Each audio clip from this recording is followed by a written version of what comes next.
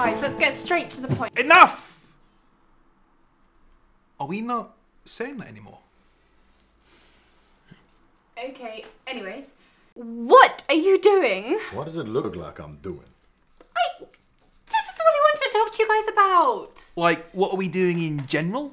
What are we doing with our lives? No, the smoking. I know.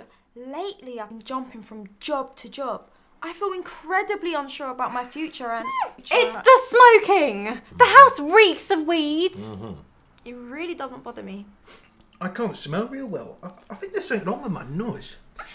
Well, it bothers me. What about a bit of respect here? What happened to live and let live, huh? You light that up and I swear.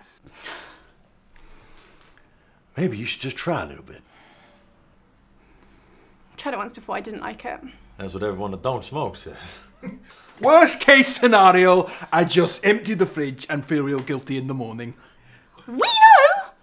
Let's make a bet. You smoke this with us, and you still feel the same, then, well, then we'll go and smoke outside. I thought you were going to say you'll stop. Not psychotic yet.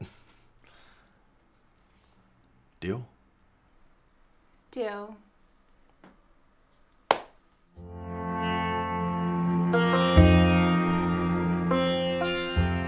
Plus, I'm really tight on money. I'm just really unsure about my future here. What do you guys think I should do? I don't know, I stopped listening like a half hour ago. It's just so shitty and girly. Do you guys want to make me cry? No! Not again! Abby!